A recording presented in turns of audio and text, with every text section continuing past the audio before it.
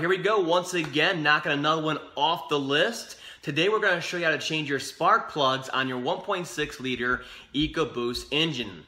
Now Ford uses this engine in a lot of different vehicles, from the Fiesta, the Focus, the Escape, and the Fusion. So they're using a lot of their smaller vehicles to power it down the road. Now the spark plug part number, the gap, and the torque spec are all the same for all the different models and the model years. So this will help a lot of you out there, because I'm sure by now some of you are due for spark plugs. You got to remember, these are boosted engines, and the boost is hard on the spark plug. So this one has 96,000 miles on it, so I'll be very interested to see how worn they are with this kind of mileage. So let's get to it. Now this right here is pretty typical of the engine compartment and what you'll see on yours. Now of course on the Escape, the wiper cowl comes halfway over it, so it makes it a little bit more difficult, but no big deal. On the Fiestas, I believe, this vapor line right here that comes up and over to the intake goes right over number 4 over here, so you'll have to deal with that and pop that off of there to get it out of the way. But the rest of them, we can just start unbolting these and get to work. Few notes here before starting on the project. Make sure you have your dielectric grease on hand for your coil boots and of course your spark plugs. Now when you get your spark plugs, they're going to have a protective boot on them just like this, a little plastic cover on them. And that's because they are gapped from the factory. You still want to check the gap on there and make sure that they're gapped out at 31 thousandths. They also have this shiny coating on them to prevent any kind of galling in the cylinder head. Still, I've seen these stick. I've seen them come out real dry in the cylinder head and ruin the threads. So it's always a good idea to put a slight coat of nickel anti-seize on there and get them all ready to go into the engine. Okay, now to start off with, you want to make sure you clean the area around the coil and down into the spark plug well before you ever pull the plugs out. So compressed air is the best option for this. These are just traps for all kinds of debris, rocks, sand, you name it. Now once it's all cleaned up on top there, we can go ahead and start pulling back the white tang on top of here. It's a locking tang on there, and then you simply press down on it and pull, okay? And we're just gonna kind of get it out of the way, and we're gonna do that on each one of these so we can get the coils up and out of here, and we can get to those plugs in there. So these come out pretty easy. Just get them off to the side. And then there's 2 bolts on these ones actually holding them in. So there's one here and one right here on each coil. They're 8mm.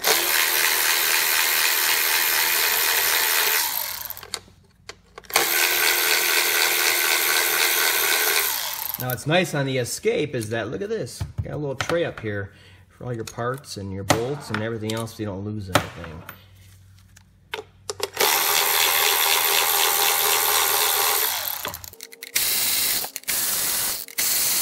Alright, so let's get these bolts out of here.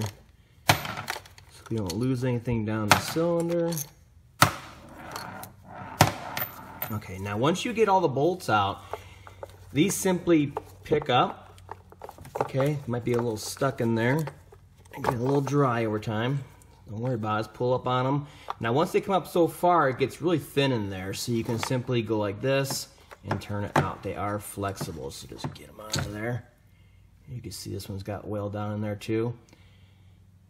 Not a common issue, but I do know the outside of this one has oil all over it and down the side of the block. So that's a little premature. 96,000 miles, having oil down in there, not good. Now if you do have oil down in there, you need a valve cover gasket. There's rings around each one of these wells, and of course on the outside here to seal them up to keep that oil from entering the spark plug well. Check this one, see how bad this one is. Oh god, this is not good. Oh, that's not as bad.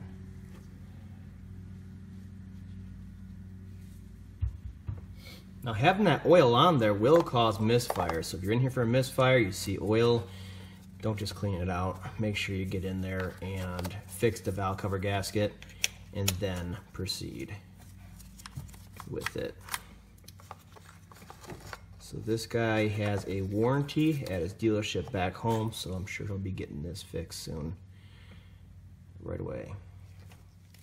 Now this last one's a little tricky to get that bolt out with you know, power tools. So you just use a regular open end wrench or box end wrench. Gear wrench is best.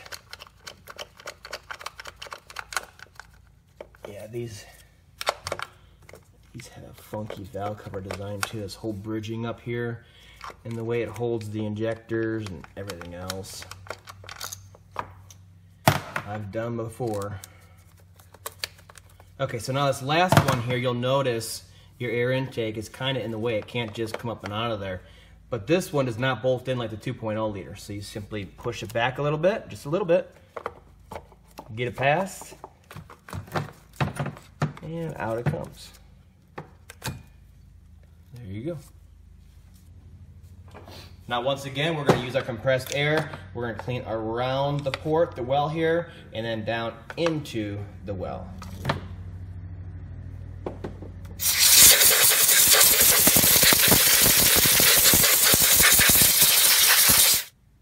Let's give you a look down inside of there. I'll show you what I mean. Oh yeah. Not good. That's pretty bad down in there. And it's definitely going to cause misfires. Wow. So it's one of those things you want to take care of, and that's definitely the oil smell that he has coming from this engine.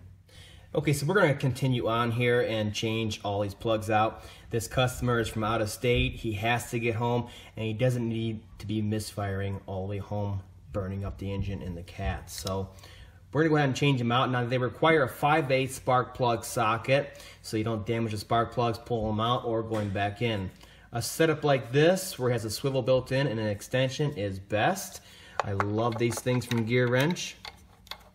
So we'll just get down in there and try to find it.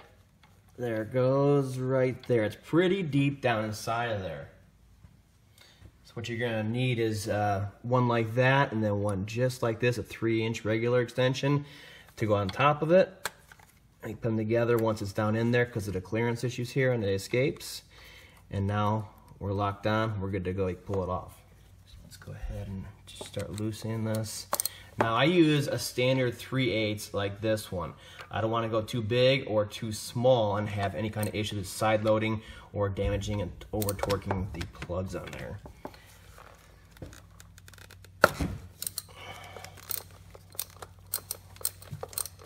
Here we go. Break torque on it. After that, go ahead and use something like this and loosen it, not tighten it, buddy. Real slow, because these have a super long thread to them. So right there should be good to go. Let me just start pulling it up and out of there. Gotta separate it. And there it is. Nice and covered in oil. Now once it's out of there, you want to get down in there with your air wand and again clean out the threads and the cylinder. Make sure nothing fell down in there.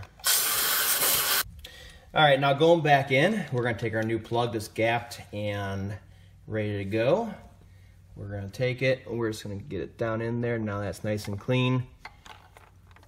Get it lined up. It's going to be pretty far down in there. And he's going at a slight angle. So we're going to have to get it in there. Kind of doing a blind on the escape here. There we go. And because it is so difficult to get down in there and even find the freaking hole, you want to do this right here. You want to get it down in there. Your anti-seize is on there. And we're going to use our hand only to tighten it. And we're going to find the threads, make sure it's threading in right.